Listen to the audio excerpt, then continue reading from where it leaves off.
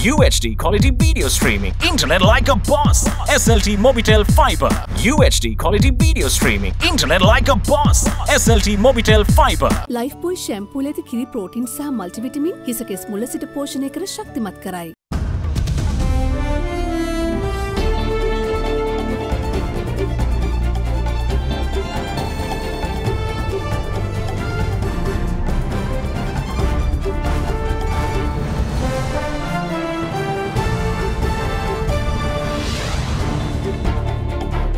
Pay now, ask questions later.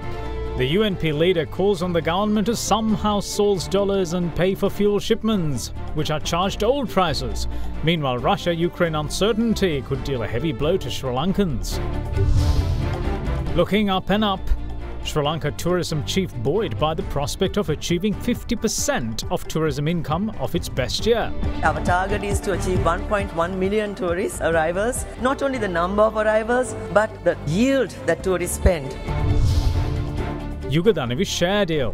The Attorney General tells the Supreme Court that 3 cabinet ministers breached the cabinet's collective responsibility. Wants petitions thrown out. All that and much more coming up on First at 9. This Tuesday, the 22nd of February 2022. Karadamungu tulsi saha kuruntu wale hakunen.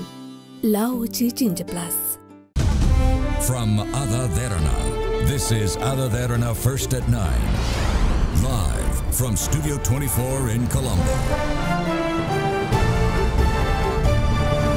Good evening. Welcome to First at 9. I'm Mohammed Kekanai. Now, the Finance Minister's surcharge tax bill was tabled in Parliament today by Leader of the House, Dinesh Gunawardena. The performance of the Plantation Ministry was the main subject at today's parliamentary sitting. However, Leader of the United National Party, Ranil Wickremesinghe, urged the government to somehow source dollars and clear the fuel shipments at port, since the looming Russia-Ukraine crisis can lead to a crude price hike in the global market. ඊයේ රාත්‍රියේ රුසියාව යුක්‍රේනයට ඇතුළු වීමෙන් පස්සේ ලෝකේ තෙල් මිල බැරලයක් dollar 115ක් වෙයි. අපිට දැන් මේක ගෙවන්න බැරි වෙලා තියෙන්නේ. පළවෙනිම අර නැවුදකට ගෙවන එක හොඳයි. දෙවනුව රූබලය දැන් ඩොලර් එකයි බ්‍රිතාන්‍ය පවුමයි යුරෝ එකයි පිළිගන්නේ නැත්නම් සම්පූර්ණයෙන්ම මේ මුදල් අතර තියෙන the whole balance will change. තුන්වෙනුව දැන් රුසියාවේ LNG අරගන්න නැත්නම් විශේෂයෙන් යුරෝපේ එහෙනම් කටාවල LNG යවන්ට යන යුරෝපෙට. ඒකට මෙහාට LNG අඩු වෙනවා. ආපහු LNG මිලත් වැඩි වෙනවා. මේ නිසා අපේ ආර්ථිකයට විශාල ප්‍රශ්නයක් වෙලා තියෙනවා. මම කැමතියි පුළුවන් නම් මුදල් ඇමතුමාත් හෙට විපක්ෂයේ තියෙන මේ විවාදයට පෙර ප්‍රකාශයක් කරනවා නම් මොකද ඊට අමතරව අර රුපියල් බිලියන 229ක යෝජනාවලට මුදල් ලබා ගන්න එකක් නැහැ. ඒ වගේම දැන් අධිභාරයෙන් සේවක අරමුදල ඉවත් කරනවා තව බිලියන 50ක් නැති වෙනවා. දැන් මේ දෙකේම විශාල ප්‍රශ්නයක් අපිට ඇති වෙන්න තියෙනවා. විශේෂයෙන්ම විදේශ අමාත්‍යාංශ කොටස විදේශ ඇමතුමා කරයි. ඒත් මේ පිළිබඳ ආර්ථිකයට බලපාන එක හෙට උදේ පුළුවන් නම් ඇමතුමාට ඇවිල්ලා වාර්තාවක් කරන්න. එතකොට ඊට වඩා හොඳට අපිට පුළුවන් මේ විවාදය හෙට ගෙනියන්න. ඒත් මම විශේෂයෙන්ම අපේ සභානායකතුමාට එක ඉල්ලීමක් තියෙනවා. අර දැන් තෙල් නැව් තුනම අපි මිලදීලා අරගෙන තියෙන්නේ පරණ මිලට. කොහොම හරි ඒවට ගෙවන්න. මොකද ඊළඟ සැරේ එනකොට අලුත් මිලට එන්නේ. මේ නැව් තුනට කොහොම හරි ගෙවලා දාමු. කොහෙන් හරි හොයාගෙන. මන් දන්නේ කොහෙන්ද හොයන්නේ. ඒත් පරණ මිලට එන නැව් තුනක් තියෙනවා. ඒ තුන ගෙවමු. අපි තවත් අරගෙන තියෙනවා පරණ මිලට හැම එකටම අපි ගෙවලා දාමු. ඊට පස්සේ අනික් වගන්න බලමු. Later, the surcharge bill, which was gazetted by Minister of Finance Basil Rajapaksa, was tabled by the Leader of the House, Dinesh Gunawardena.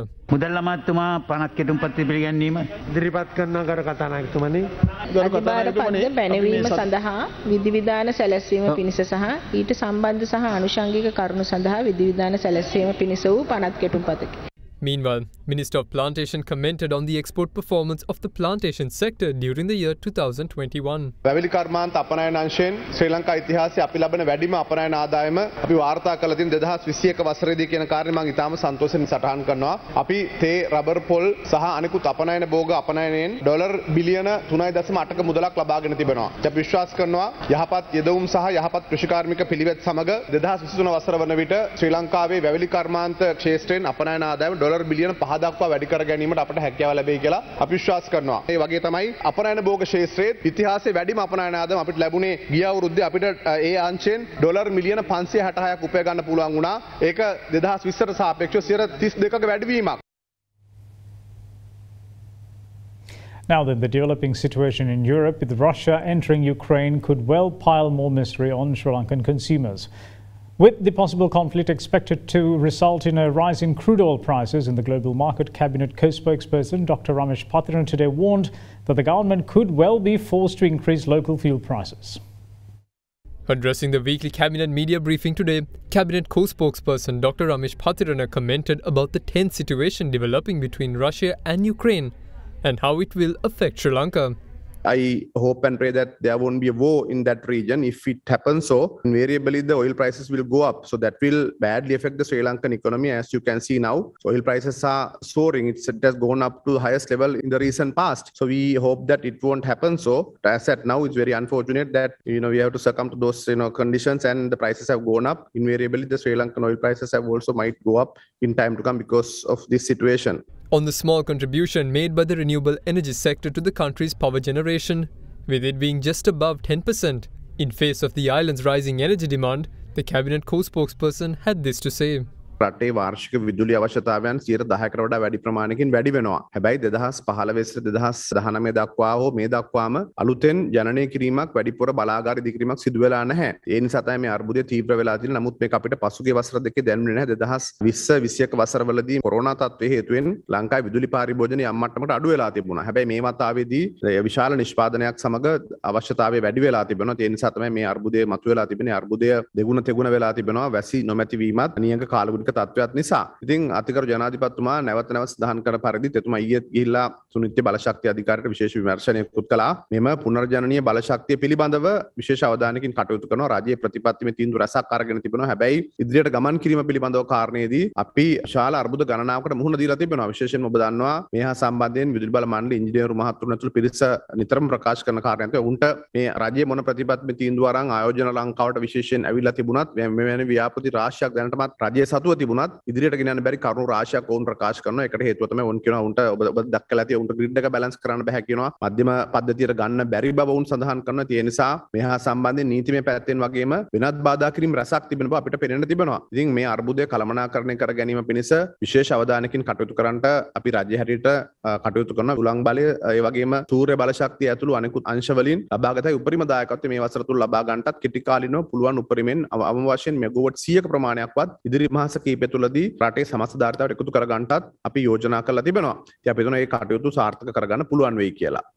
In the meantime, the Cabinet of Ministers has approved the Agriculture Ministry to enter into a Memorandum of Understanding with the United States Department of Agriculture to implement a market-oriented milk production project. The project aims to enhance the productivity of milk producers and the quality of their production. The US Department of Agriculture has agreed to provide necessary funds up to the month of September 2024 in relation to the project. Targeting the 2024 and 2028 Olympic Games, the National Sports Council has recommended the implementation of an encouragement program to provide financial sponsorship for the training needs of talented athletes who qualify on the basis of fitness levels and medal prospects, and to provide a financial allowance for coaches. Accordingly, the Cabinet has green-lighted the proposal to pay a monthly allowance of 100,000 rupees to selected athletes and 50,000 rupees to their coaches. Now then, Chairperson of the Sri Lanka Tourism Development Authority, Kimali Fernando, believes that the island's tourism sector is on track to achieve 50% of what it earned in 2018 when the sector posted its best numbers. She says that the tourists are no longer looking for cookie-cutter products, but rather seek new experiences. And to this end, the SLTDA is developing a new app that indicates all possible tourist destinations in the country, including routes of travel. Sri Lanka's tourism sector recorded its post-pandemic highest tourist arrival figures in December last year, with 89,506. It's a reasonably good indication that the fallen industry is once more returning to its former glory. After all, it brings in around $4 to $5 billion to the island annually. Though the tourism season is slowly coming to an end, the number of tourist arrivals in January and February have been rather promising. Though there was a dip in tourist arrivals in January, it wasn't a massive fall in numbers as the figure continued to stay over 80,000, recording 82,327. Similarly, from the 1st to the 13th of February, there had been 42,469 tourist arrivals, a figure not too far away from the number recorded from the 1st to the 16th of January this year, which stood at 44,773. In this regard, the Sri Lanka Tourism Development Authority believes that the country's successful vaccine drive, coupled with good control over daily COVID case numbers and restrictions, have brought the positive momentum. Meanwhile, speaking at a tourism initiative launched yesterday, Chairperson of the Sri Lanka Tourism Development Authority, Kimali Fernando, announced what progressive steps have been taken towards the further development of tourism in the country. International travelers as well as domestic travelers are looking for experiences. Unlike ever before post-COVID, people are looking for unique experiences when they visit a destination. Sri Lanka, we can be proud of the compact and diverse island that we have. Research have found that storytelling is far more effective, probably 22 times more effective than putting an advertisement with facts and figures. In fact, Sri Lanka Tourism is now sought the cabinet approval to create the first ever tourism travel app. And the travel app already, actually, we have identified over 5,000 sites island-wide. Whether it is camping sites, hiking sites, whether it's the waterfalls or Buddhist trail, Ramayana trail, wildlife, the rivers, whatever, we have identified all over the country. That is to ensure that tourism reaches out to all of the districts and the provinces. I want to appeal to all the Sri Lankans, work together with Sri Lanka Tourism. Sri Lanka has been open for business, for tourists since last year, and we are on track to achieve 50% of our best year, which is 2018. Our target is to achieve 1.1 million tourist arrivals, not only the number of arrivals, but the yield that tourists spend. They are no longer looking for cookie cutter products. They are looking to experience the authentic Sri Lanka. And we have so much to be proud of. And as Sri Lankans, I stand here today as a proud Sri Lankan, together with all of you, and say that we've successfully handled COVID. As all citizens, we can handle this even better. We have to look at areas where we can, on our own, do our part to keep our destination sustainable. Whether we reduce the use of plastic, whether we keep the place clean, how we treat our international visitors. And they will be the biggest way to market our country. Not so much putting an advertisement from Sri Lanka Tourism, which we will also do. But I think it is eventually the visitor who will come and speak on behalf of our country. We will see you shortly on the other side of this break. Stay with us.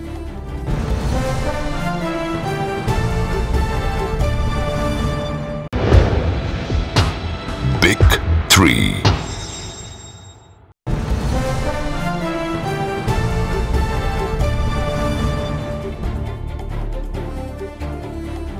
Welcome back. You're watching First at 9. Now, Foreign Minister Professor G.L. Peiris says that the new amendments pertaining to the Prevention of Terrorism Act is an initial step towards the promulgation of a more comprehensive anti-terror legislation. Addressing the diplomatic corps based in New Delhi recently, Professor Peiris said that the PTA will be amended in a way that it will fit the international norms and best practices. Recently, Foreign Minister Professor G.L. Peiris held a virtual meeting with the diplomatic corps based in New Delhi to share information on the progress related to human rights and reconciliation in Sri Lanka, as part of the continued engagement ahead of the upcoming 49th session of the United Nations Human Rights Council, which will commence next week. During the meeting, the minister informed that the Prevention of Terrorism Act is being amended with the objective of bringing it in line with international norms and best practices. He also said that proposed amendments are an initial step towards the promulgation of a more comprehensive anti-terrorism legislation. Further, he added that substantive amendments to the PTA include amendments to several sections, including the ones on detention orders, restriction orders, expressly recognizing judicial review of orders, and expeditious disposal of cases of those charged to avoid long-term detention. The Foreign Minister said that the 9-member expert committee appointed by the President to make proposals pertaining to drafting a new constitution has completed their preliminary consultations and that the proposals will be submitted to the President shortly. Sri Lanka had a prolonged and ferocious conflict which occupied the span of 30 long years. It is to be expected that after a conflict of this kind, there will be residual problems. That is inevitable. That has happened in all parts of the world where there has been conflict of this nature. Since then, Excellencies, particularly after our government came into power, we have embarked upon a vigorous course of action to deal with these residual issues. We have already provided Your Excellencies with detailed information relating to the work which has been undertaken on the ground by 5 domestic institutions. These are local mechanisms. We have the Office of Missing Persons, which is doing exceedingly good work. We have the Office of Reparation, whose task is to pay compensation to those who have been affected by the conflict. We have the Office for National Unity and Reconciliation. They have made a great difference on the ground. 200 rundown buses of the Sri Lanka Transport Board were restored and returned to service as part of an initiative to restore and recondition the buses that have gone out of commission a long time ago. A total of 200 buses which had been decommissioned due to dilapidation were restored and incorporated into the transportation sector. The fleet of buses were added today under the patronage of President Gotabaya Rajapaksa at the Presidential Secretariat this morning. The initiative to restore the dilapidated buses came to be as a result of the import restriction that went into effect in 2020. Accordingly, steps were taken to repair the dilapidated buses and address the shortage of buses while saving foreign exchange. Under the first phase of the project, 273 buses were repaired and added to the fleet in December 2020. Under the second phase, 200 buses that were completely out of commission at 107 depots across the country were repaired at a cost of 136 million rupees. The project is being carried out by the Sri Lanka Transport Board depots and the Lakdiva Engineering Company with the full support of the Sri Lanka Public Transport Employees Union.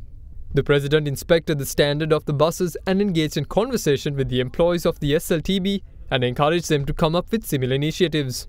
විසෑම වසරෙම ලංගම හරහා පුනරුත්ථාපන ව්‍යාපෘතියක් ක්‍රියාත්මක වෙනවා. ඒ සඳහා depot වලට ලංගම ප්‍රධාන කාර්යාලය විසින් මුදල් ලබා දෙනවා. සෑම ඩිපෝකටම අපි ඉලක්කයක් දීලා තියෙනවා. ධාවනය ඉවත් කරලා තිබුණු බස් රථ දෙකක් සහ මුලින් අලුත් වැඩියා කරන්න. ඩිපෝ 107න් දෙක ගානේ හදපු බස් රථ තමයි ගෙනල්ලා අද ප්‍රදර්ශනයේ සඳහා ගෙනල්ලා තියෙන්නේ. මේ වගේමුත් වඩාම හොඳට සකස් කරලා තියෙන ඒවා මොනවද කියන කාරණේ අපි හොයලා බලලා ඒ අයවත් ඇගීමට ලක් කරනවා. මේවා ආපහු ධාවනය කරනකොට මගින් සමග තමයි ධාවනය කරන්නේ. Now, the Supreme Court heard today that the 3 cabinet ministers who have filed petitions against the Yugadanu power plant share transfer deal have acted in breach of the collective responsibility of the cabinet.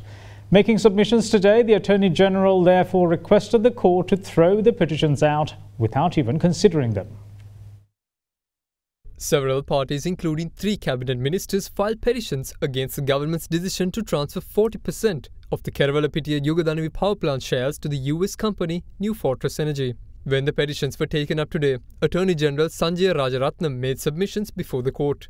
He said, quote, "There is no selling of local resources to foreign entities via this agreement. The transfer of 40% of shares that were with the Treasury has happened. The cabinet approval has been obtained for that transfer and the due process has been followed." Unquote. Making further submissions, the Attorney General said that 4 of the petitions have been filed a month after inking the agreement, and as per Article 126 of the Constitution, the court doesn't have the power to consider those petitions.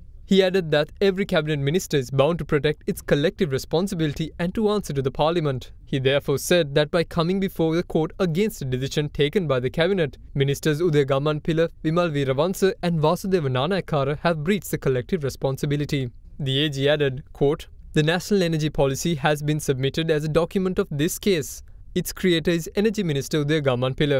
When that's the situation, he bypasses the Attorney General and appears before the court via a private attorney.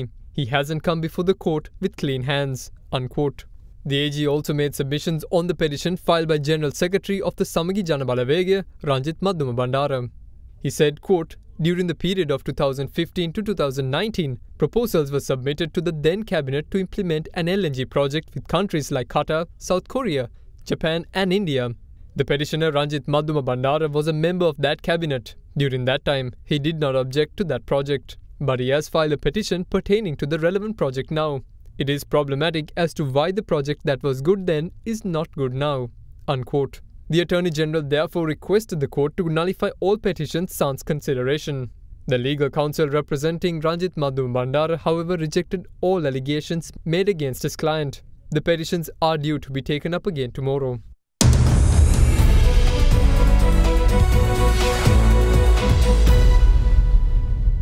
Now taking a look at the Colombo Bourse, the all-share price index gained 0.93 points today to end at 11,592.30.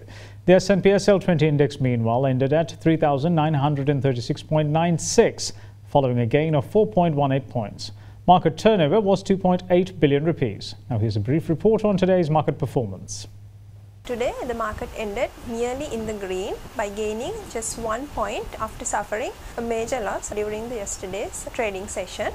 Starting from last week, we saw that the market is moving without a directional move as a result of the lack of investor confidence due to a lot of uncertainties around. However, for today's session, banking counters displayed a notable positive contribution towards SPI, while some of the retail favorite counters in the diversified financial sector continued negatively towards the index. Today's turnover was lower than yesterday's turnover level and recorded at 2.8 billion, striking level of 1 week low.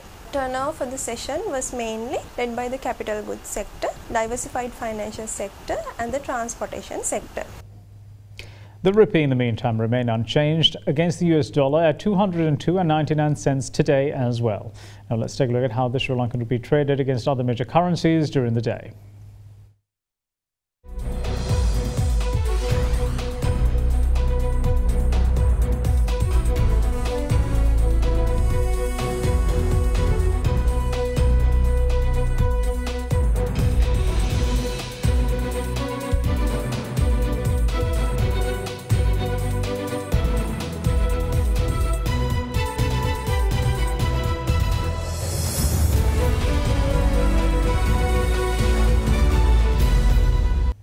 Now then, in sports, the selection committee of Sri Lanka cricket says that it is a must for all players to pass the fitness as well as the skin fold test to be in the running for selection for an international series with no exceptions.